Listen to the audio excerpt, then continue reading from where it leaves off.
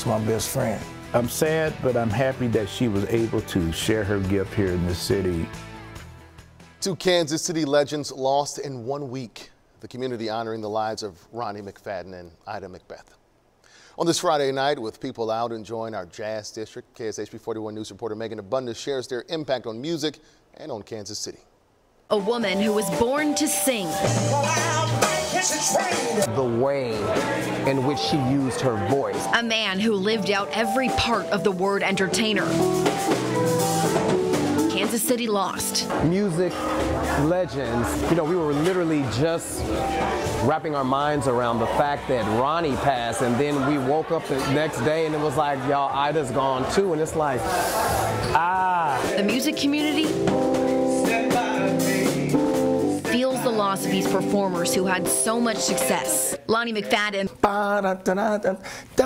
Then drop it to Kansas City. remembers what the sound of a good time was like with his brother, Ronald. We did everything together. We took piano lessons at 5 and 6 years old, did our first piano recital.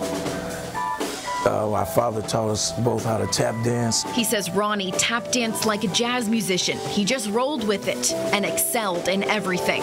He was the choreographer. He sang, he played flute, he played alto saxophone. I lost my best friend. Kansas